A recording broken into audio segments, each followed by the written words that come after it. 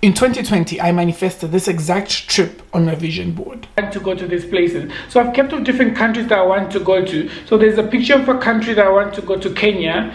There's another one for Botswana, the Bushman person, Namibia, on the desert. 3 years later, let's pack our bags and let's go to Namibia.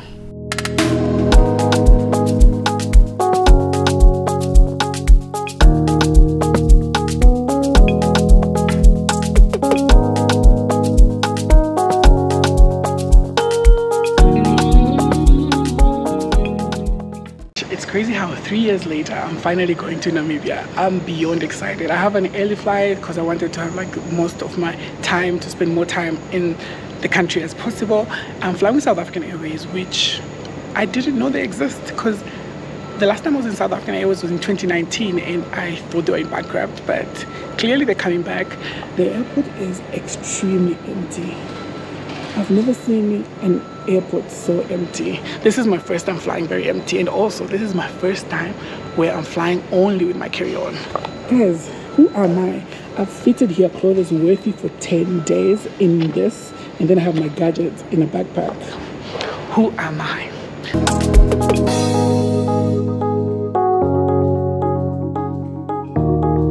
Member will then gladly assist you.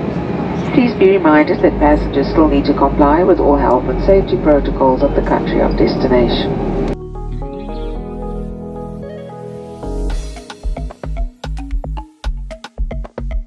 Upon my arrival, I instantly noticed that in Namibia they do not use Bolt or Uber, apps that are mostly commonly used in most parts of Africa that I've traveled to. But then instead they have apps such as Lefa, Taxi In Driver and Taxi Connect, so be sure to download them. However, if you have not downloaded these apps, in the airport there are taxi shuttles and taxi cars that transport you to your hotel for roughly 300 in town in most places.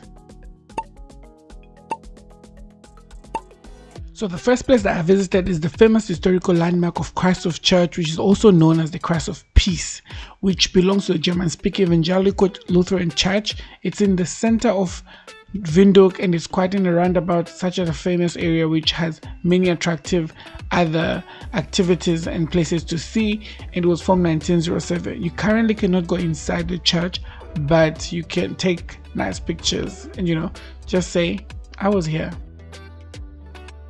Across the street from the Church of Christ, or the Church of Peace, is the new Independence Memorial Museum, which was introduced in 2011 and the inauguration ceremony took in 2014. This museum and this landmark has gained so much popularity among tourists in the past few years, as it features the picture and the statue of the Samnu Joma, and as well it does have a restaurant in the 4th floor which has the best views of this entire city.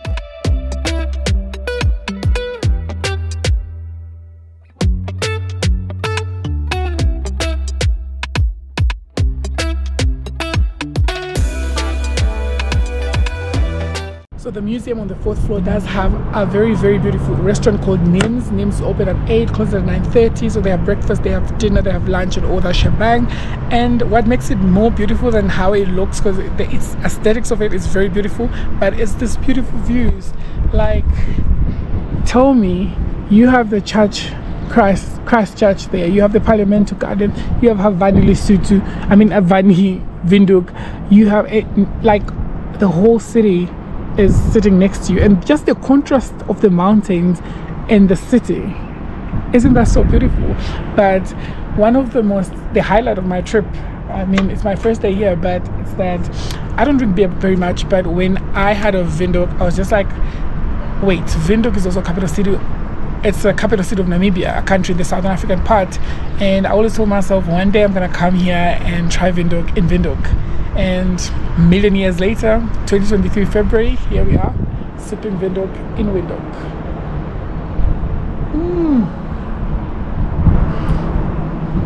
Drinking Windhoek in Windhoek. Yo, this is surreal. No, this is such a happy moment. Like, I'm just genuinely happy. Like, I'm just so happy.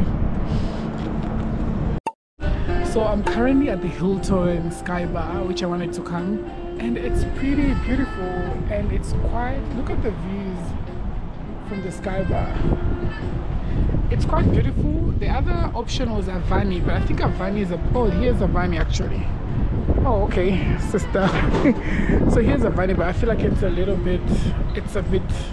not very high compared to this, and it's also not, it doesn't have more space, I guess. I don't know.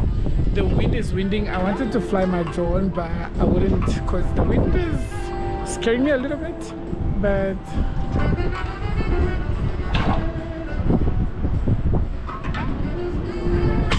it's so beautiful, and I'm still having a Windhoek for the culture.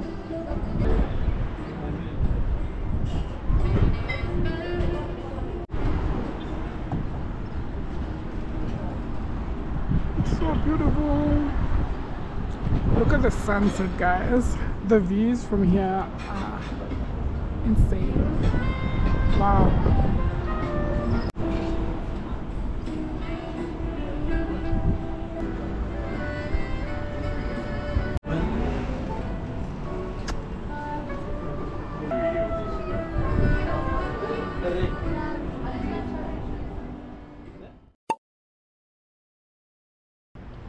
Good morning. So I'm currently walking to the National Museum, and I just can't stop seeing how clean Namibia is. Like, if it's the first impression of this place, it's insanely clean. Like, look at the streets. And this is literally everywhere.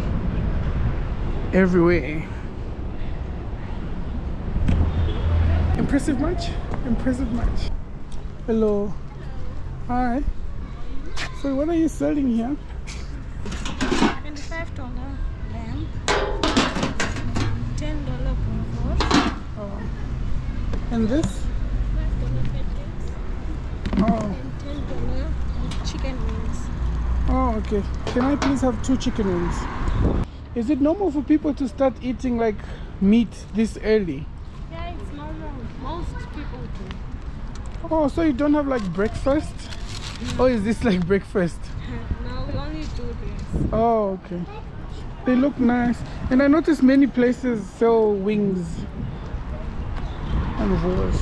So I really noticed in Namibia meat is like a big thing, because literally it's now 10 and she's telling me like people start eating meat as early as possible. Like, people eat meat everywhere.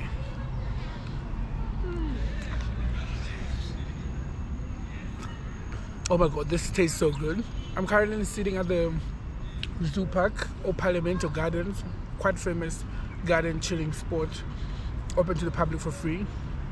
And as I'm having these wings, it just made me realize this is not normal. I feel like Namibia is very big with meat. Like, they love their meat, they love their chicken. Like, because it's like it's too early now, I feel like, to be selling meat. Because I mean, it's like it's more like a lunch thing, but it looks like it's quite a popular thing. Like, they love their meat. Namibians love their meat, and I'm here for it. Oh. And they also have a very popular delicacy called kapana. Can't wait to try that. I'll try that later. And this is nice. Oh.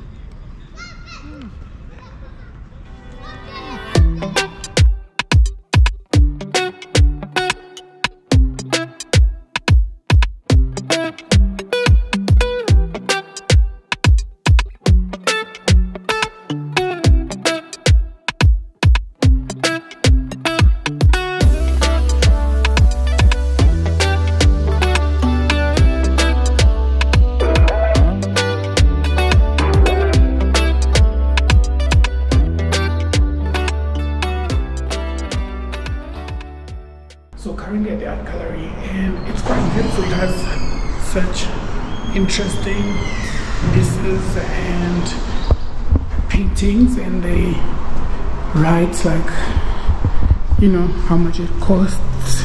They write how much it cost and who did the painting, which is beautiful. But I kind of expected it to be bigger or to have more artwork, but I'm also not like an art gallery person, so I wouldn't know how intimate it should be. So yeah.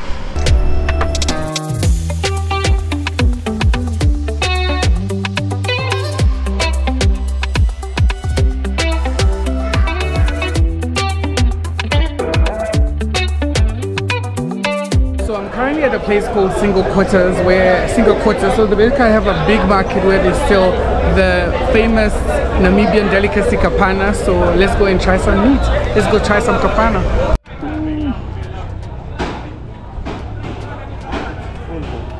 Oh yeah.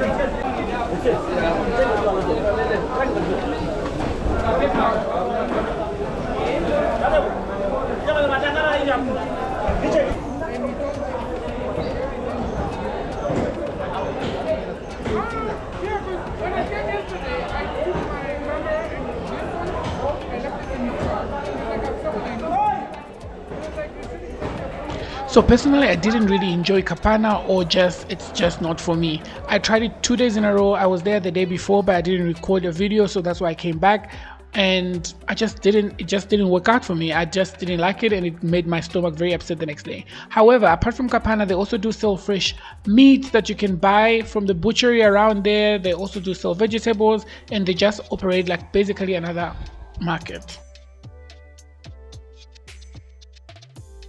So you can have the meat alone they have some spices that you put on top, but also they sell salsa, which is, I'm sure you know salsa, like a salad that goes with it, and yeah. To conclude my first 72 hours here in Windhoek, I must say this city is beautiful. The people take their time, slow pace, slow internet, but one of the biggest take is how clean, neat this place is. Every street, every single time I walk, I just get blown away how clean and beautiful it is. My name is Jovenchi K. I sign out from Windhoek. Follow me for more.